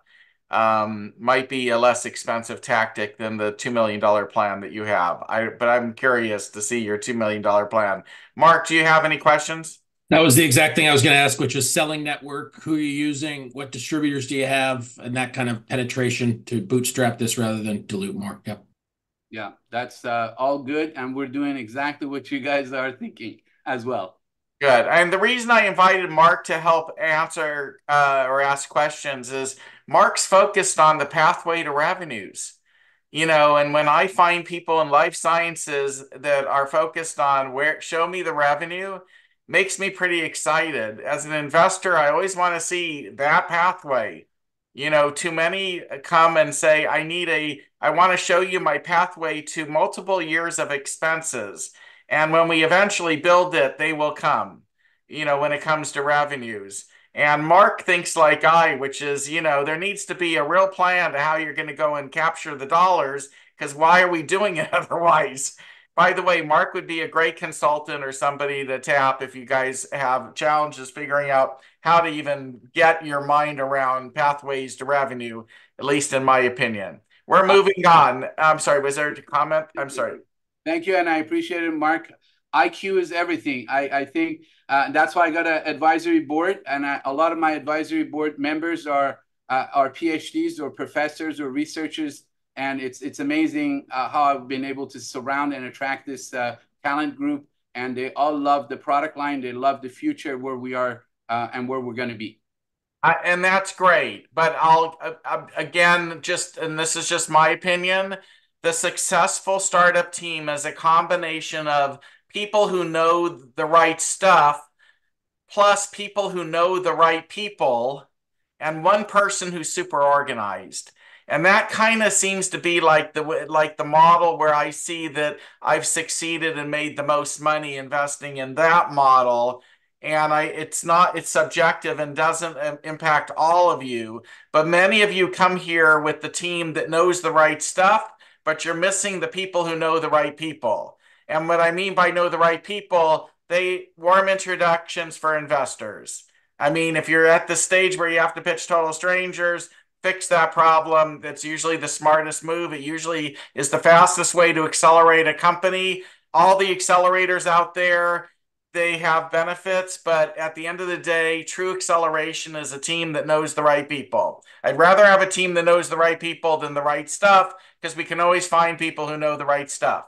And teams that know how to pivot and know the right people also make me money. Anyways, that's just one guy's opinion in this crowd. We're going to move on. Stephen Coates, you're up next. Thank you, Mark and Norma. My name is Steve Coates, and our company is called G6G Tech. Our product is called G6G Finder, FINDR. This product is used by people in research in medicine and also software development for artificial intelligence. Essentially, what the product is it's a very, very focused search engine to find bioinformatics or AI software. It answers the question, which of these software products should I use or start with? And it tries to narrow down the field for that question. It's a human curated database. There's no fluff, there's no junk in it. And it's got over 3,000 or more products. The initial market size is about 300 million. It is a platform that can be used by other verticals, such as energy or IoT or blockchain or things like that, even law. We're looking, again, it tries to answer the question of which software product to use. It's a unique search engine. It's a two-step process. The first step is entering a long query. Then you get a list of what are called semantic annotations, or basically key phrases. You check the ones that are most relevant, hit submit again, and then you get your list of software. We're looking for 100 to 200,000 for marketing. We're pre-revenue, so we need to prove the revenue model, which is a subscription model. The subscriptions are very inexpensive, so that wouldn't be hard to do. And looking further, maybe in the millions range, 2 to 3 million for other verticals. Experienced team. Everybody has either worked for large companies like myself. I used to work for HP, and also small startup companies. So very, very experienced team, and with a unique product. And again, we're looking to develop that further into more of a small language model. Large language models are a big deal these days. This would be more like a small language model. Thank you. All right. I don't actually have questions because software isn't my expertise. But Mark, did you have any? Just the revenue structure and how the fee for service, or how that works, and what the number of customers you'll need to obtain as you go forward. Sure. All that's on a financial model that I've written up already. And just with a few % market share or less, actually, we'll hit the revenue projections. We're talking about a subscription price of $20 or up to $200 for an institution, something like that. So very inexpensive. You could even charge more for that matter. Yeah, an individual can afford it. It's not like thousands of dollars or anything. Yeah. Are you ready to go to market now with at least yes, we have a version 1.0? We have a product that is working. It is online, and you can use it today, right now. Yes. Who's your chief revenue officer? Is there a person yet? Well, I'm the only one who's put the money into it, and I put about 200K into it at this point for development. I have an idea how to get you a chief revenue officer without you having to pay a salary. You might be able to start to scale this thing. Okay. If that would be of interest to you. That's, you and I should talk again. Okay. All right. Thank you, Stephen. Thank you. Up next is Joshua Park. Thank you, Mark. Thank you, Norma. Appreciate the time.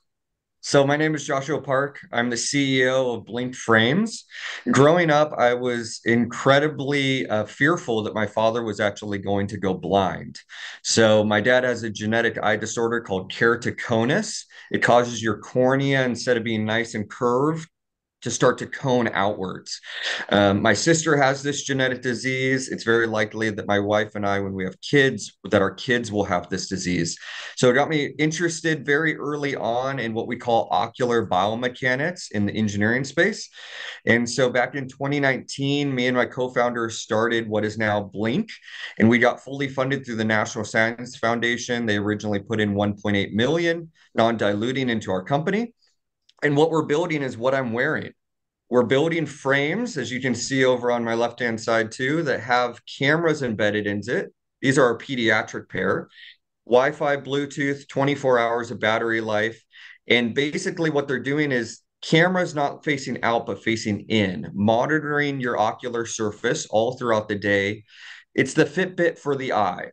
So we're looking at over 30 different eye diseases that we can monitor by continuously taking images of the eye, and then we relay all of that information to the optometrist, the ophthalmologist, as well as the patient, so they can work together to preserve their vision.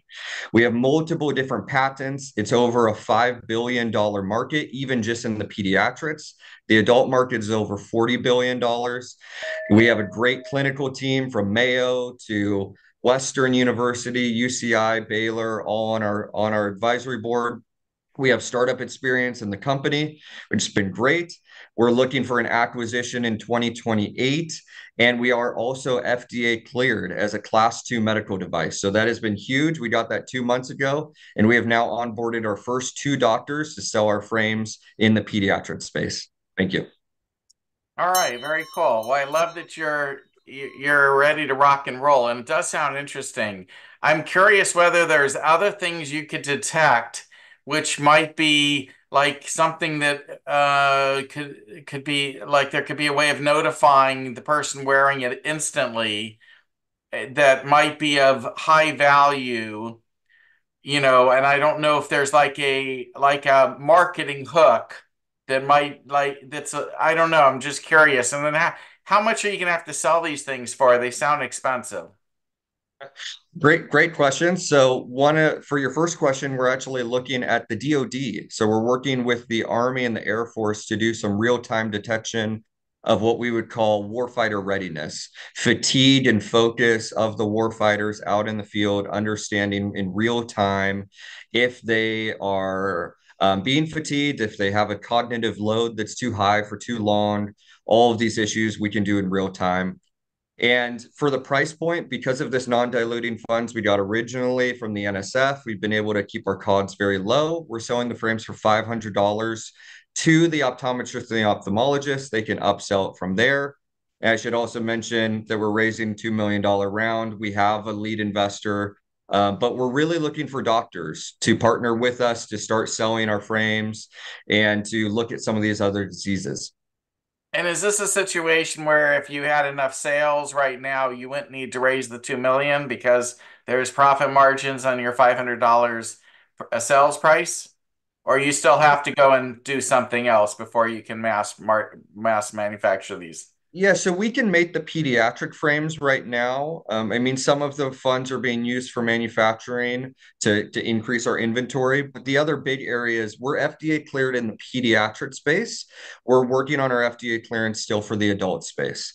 So that's dry eye, computer vision syndrome, glaucoma, lots of other diseases. And so we do need funds for that pipeline. Makes sense. Mark, anything? Yeah, I may have missed it, but who owns the data? Is it possible to make it agnostic so that you can maybe begin to solve for problems that we don't know are problems yet?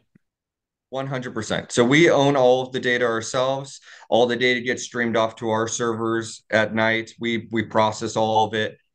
We have a lot of very talented data scientists here on staff. And so they are constantly pouring through the data. We have one of the largest data sets in the entire world for ocular imagery. So then we can leverage that to start finding new diseases that doctors have never thought you can monitor on the front of the eye.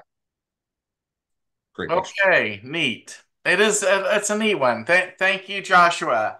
We're going to move on. James Wilson, you are next. Hi, Mark. Just before we start, you started in March. You had a company on board, Amerident. Just to let you know, they hooked up with 2 investors and myself. We ended up investing, and they're moving forward now as a company.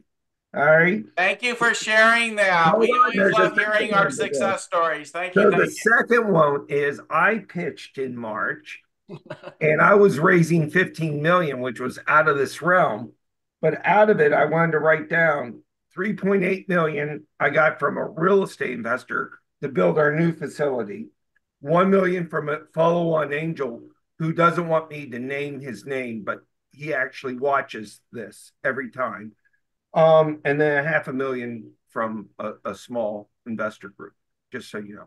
Thank you. I mean, I keep hearing this, but most of the time, Norm and I hear this outside of the event. So you no. This is to hear this. I want to make sure. So I want people to know we're literally helping a lot of founders. Well, Scott Brown, who was just on, I just emailed him and gave him a contact at UPenn. There's a venture program there that he can work with. So lovely. Go ahead, James. All right. So real quickly, Zia Biosciences, drug biologics company, started 8 years ago, raised $7.5 million. We're raising 15 million. We've raised about 9.2 million so far. We have over 150 investors. More importantly, what do? We are the Tesla of drug biologics, meaning that Tesla's main technology is their battery technology. With us, it's called bioencapsulation. We can take drug biologics that are injectable and turn them into pill format. How do we do that? We do that with plants instead of doing it with mammalian cells. We have one drug right now that is in preclinical, and we're actually selling it off next year. That revenue stream is $26 to $47.5 million, depending on milestones. So we're moving forward. I still find this a great network to work off of. We do need help on 3 different levels, and I'll let go with this. Number one, I need some an operations person. Number two, we're looking for an additional $5 million investment to cap out our round. And number three, we're looking for somebody that has experience in not just this drug program, but we're also looking for somebody in oncology. Is the $5 million round your last round, or is this the next round? No. It was a $15 million round. We're just capping it out. We have $9 million already committed. So okay, yeah, over 150. The more important thing is now leave you with this.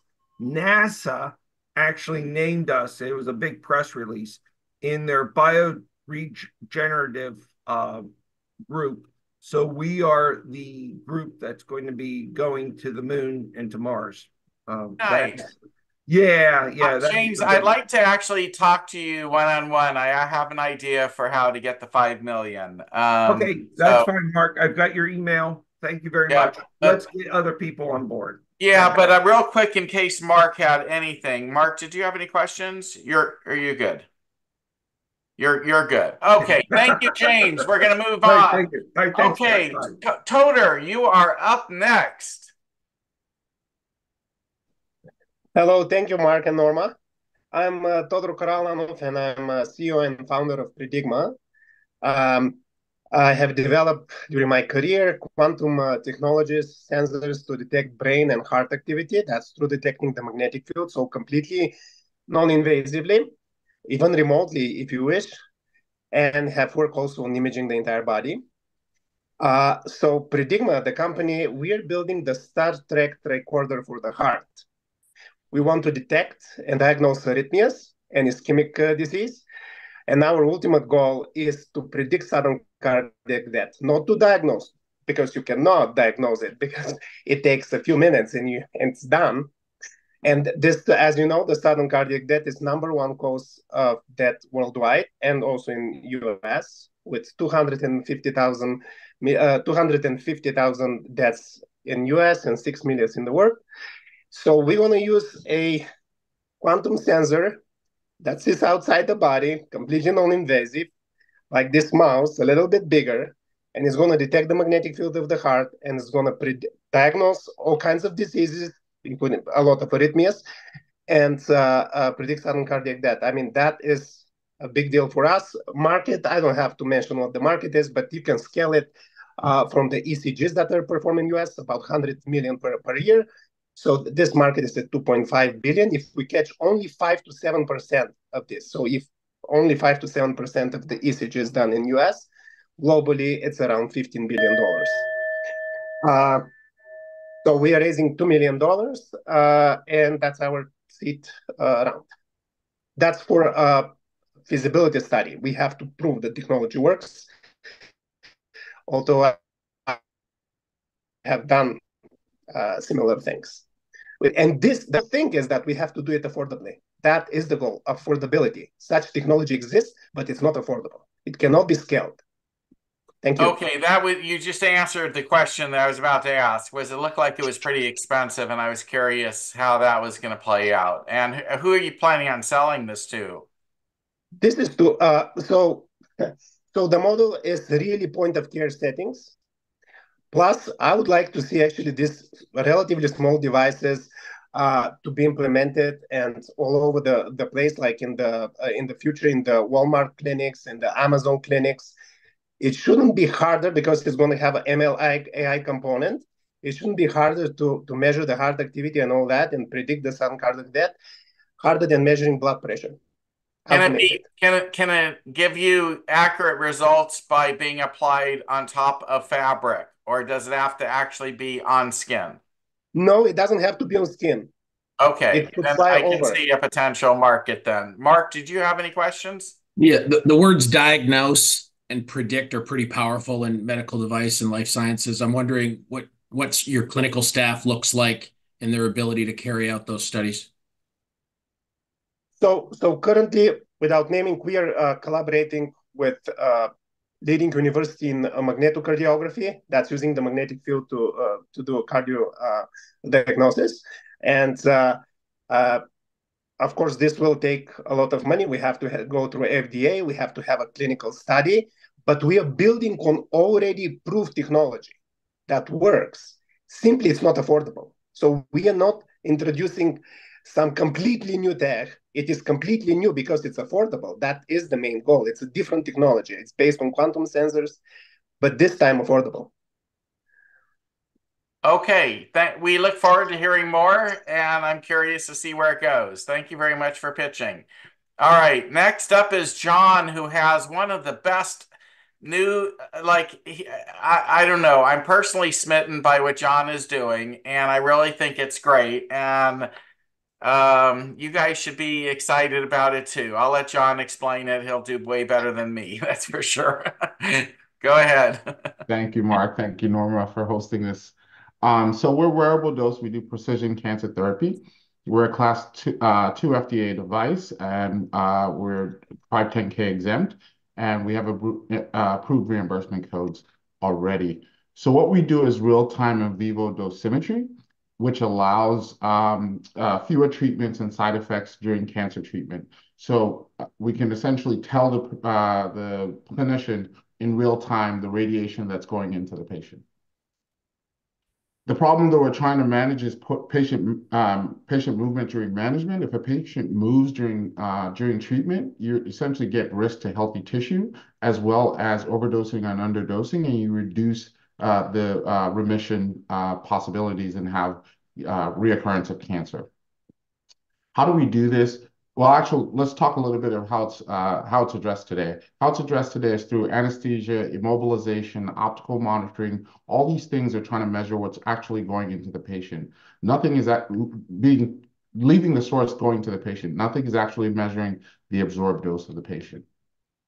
So what we have is this beautiful patch right here, which does precision measurement. It goes on the patient. If the patient moves during treatment, you can actually tell exactly where the radiation is. We can measure radiation at a double X and a double Y axis down to 70 microns. We're taking all that data as well, and we're building a deep learning model, which brings all National Cancer Institute's clinical data together, and we can provide that to the clinician in real time. We can reduce cancer treatment by up to 60% and actually reduce the length of treatment by up to 40%. So when it comes to precision, accuracy, patient adaptability, real-time monitoring, we're in a class of our own when it comes to other dosimeters. And we have already been embraced by the ecosystem everywhere from St. Jude Children's Hospital, CTIP, and we were top 5 pediatric device earlier this year by the Alliance of Pediatric Devices. Thank you. How much are you raising? $5 million. Okay, Mark, are you here? Do you have any questions? No, I'm good. Thank you. Okay, so here's the thing. We're running out of time as the night is sort of ending. I wish we had John earlier on, but for those of you who are still in the room, you should reach out to John and listen to him go through what he's doing in more than 2 minutes. I had the luxury of being able to do that with John a few days back, and I am very, very impressed with this one. And I think it needs to get funded and needs to get to the finish line. The more you learn, the more you'll like it, is my guess. At least that was the case with me. So I wish you the best, John. I'm really glad you're able to attend tonight. We're going to move on. Allison London Brown is next.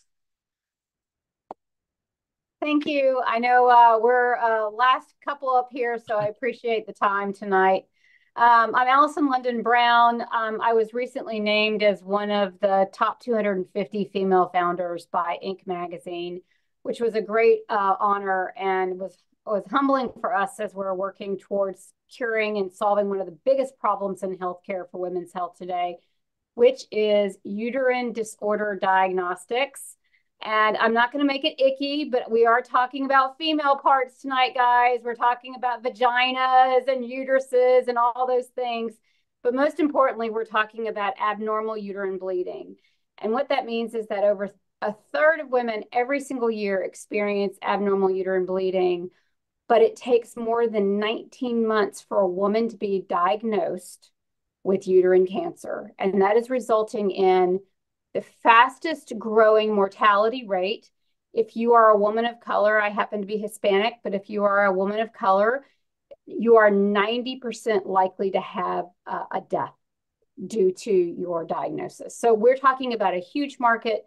Today, the devices that are used are either extremely costly, they're extremely painful, and they are less than 50% accurate. I have myself been in this market and in women's health for over 25 years. I've launched over 90 products and services with companies like J&J. I ran the pelvic floor and incontinence group there. I was a general manager at GE. I have a very robust team of experienced people.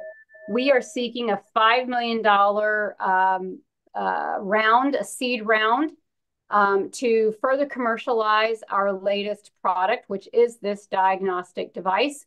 We have IP, we have reimbursement, I've got contracts, I've got customers, I've even got strategic deals, but we are looking to raise this money to get our valuation up and drive additional revenue. Thank you. I'm interested. I don't know. Did you send me a deck yet on this one? I did. I sent you an email, I think, yesterday, Mark. Oh, yesterday. Well, then I would not have seen it yet. Okay. I'm really interested in learning more. On the surface, it sounds like something that Norma and I want to get behind, which is, you know, we want to help women founders and issues that affect women's bodies. And so this sort of fits where at least we've been putting some of our time and energy. So I'd like to actually get a one-on-one with you at some point just to get to you. I'm sure Norma, if she's available, she'll join in as well. Allison, I'd love for you to pitch at the women's night because I would love to do that. I'm East Coast time, so I you know, we have to make it work out. But I'm trying to stick in there tonight. If you get there early, I'll get you in early so that you can get in and get out. But thank you. And I think it would be a great idea because I love what you're pitching. I appreciate it. Get it done. Yeah, and I put some pictures in the video, or in videos in the chat, so if anybody wants to. And I actually think that for some of you founders who have been pitching, you might take some lessons from Allison about how to pitch. She actually brought energy, and she brought up the most important points that would get an investor interested. You know, it was very well done. Thank you. You know, again, to all of you founders, bring your excitement and enthusiasm, because if you're not excited and enthusiastic, why should we? I mean, you know, it's infectious, and you want to like pull us in. And I'm talking about female parts. Of course, I'm going to be. We've had a lot of people who have come and pitched us about female parts, and they weren't all as interesting and as the way you presented. So, Allison, like I said, sometimes the best pitches of the night are at the very end. And it turns out SafeQual happens to be a really, really, really good one, and is going to be our last pitch of the night. Well, thank you, Mark and team, and I'm going to try to give her a run for her money here. So thank you so much, and we'll put our information in the chat, you know, just so it's on the transcript, so you can reach out to us as well. We are SafeQual. We're a New York-based SaaS company that provides software to healthcare systems, and we're conducting a pre-Series A raise right now. 1 out of every 13 patients who enters a hospital experiences preventable harm. You almost certainly know somebody like this. Our software is purpose-built to drive better productivity and outcomes in patient safety, quality, and risk across all care settings. Medical errors are the third leading cause of death in the United States. Some examples of the most common medical errors are incorrect diagnosis, infections, and diagnostic errors. They're spending currently today over $2 billion annually on software to measure and manage medical errors. And we can all agree they don't do enough to date. They are required to reduce medical errors, and that takes vulnerable time away from doctors and nurses. Imagine if we can reduce that by 20%, the time they spend on quality assurance. And due to the shortage of nurses, which we're all aware of, these savings that SafeQual delivers becomes an immediate, tangible ROI to the healthcare systems. Our current product market fit covers a TAM of $2.8 billion, which reflects our ability to service the SMB, mid-market, and enterprise segments across the entire U.S. healthcare system. We integrate with both the EMR and HR systems to provide a safe space for non-discoverable incident reporting documentation. Now, that's important, and that's why they use us for their current EMR. as innovators, we're the first to introduce AI into the space as a second set of eyes to promote critical thinking for root cause analysis.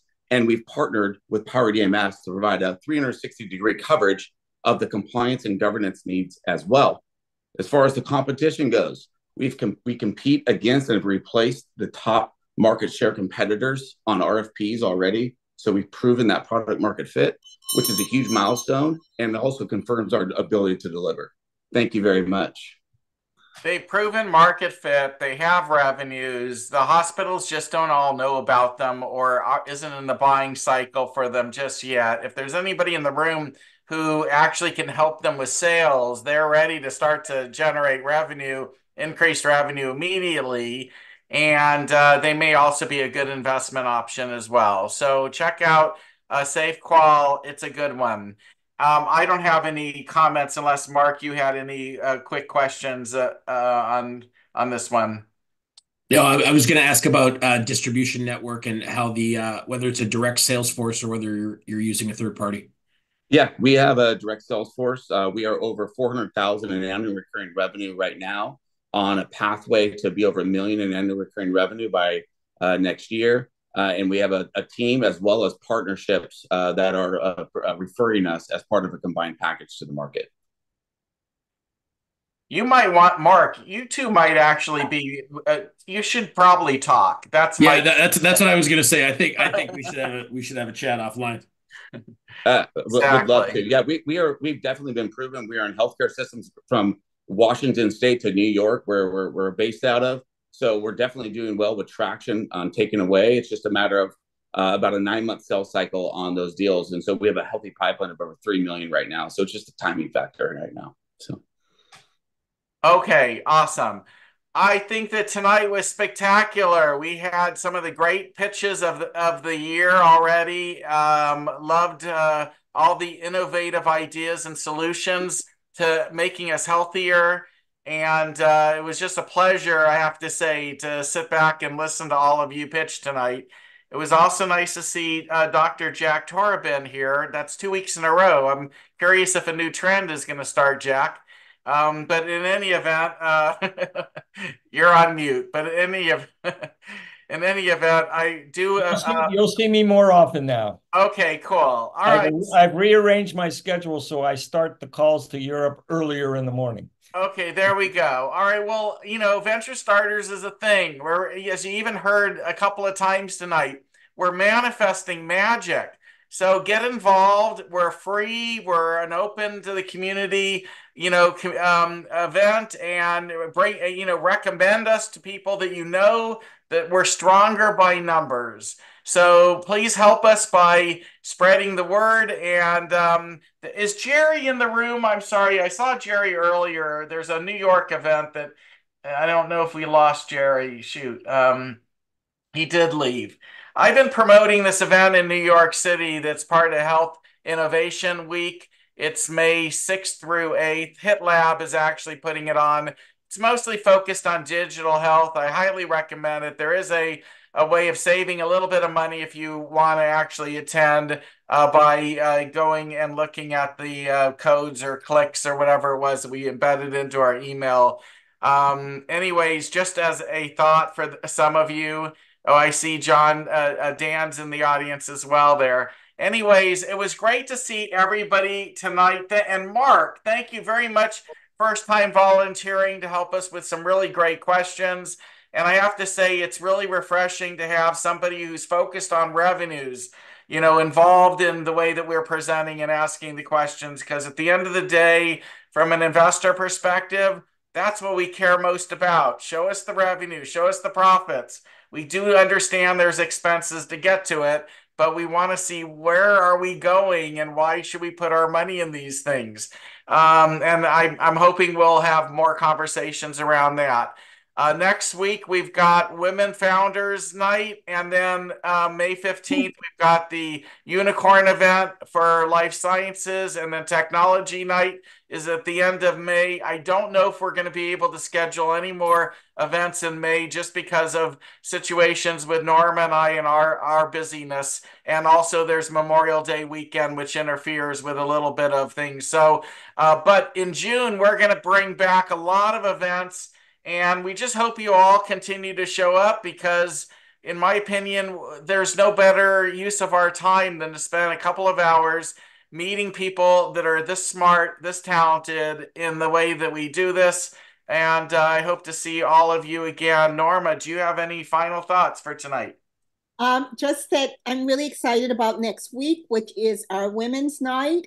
And of course, we would really like all of the gentlemen to come and watch the ladies. Of course, investors are always welcome. And thank you, investors, for coming and participating in our program. We really appreciate that you come. And exciting news will be shared with you next week. So I'll save that for next week. But thank you very much. And it was really great to see all these amazing things that are happening in the life sciences. It's very exciting. Mark and I are very interested in life sciences. So we've invested in a lot, and we think that a lot of other investors probably feel the same way. So thank you so much, everyone. It's been great seeing you. Thank you. Have a great night. You can. Hey, Mark, I want to toss in a 30-second PSA to all the first-time entrepreneurs in medtech. If you tend to be in market in the next 3 years or less, hopefully you've already met your principal investigator and got your clinical trials set up, because it's going to take that long, if not longer.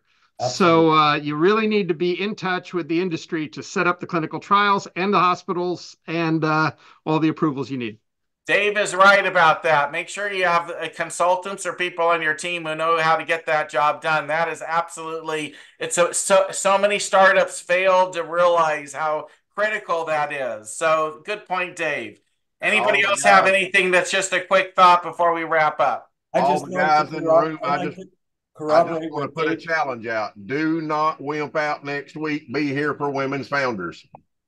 Thank you, Jason. I'd like to corroborate what Dave said, because I'm going through that right now with a device that is related to migraine headaches. And we needed to do a lot of testing, and we needed to have some high-end institutions. So I've gotten them into McGill University's hospital system in Montreal, which is going to be a real coup. But they didn't realize this going into what we were doing. So Dave, you're absolutely right in your suggestion. It's an honor to have you spend an evening with Norma and I. Thank you all. See you next week. Take care. Bye-bye, everybody. Thank you.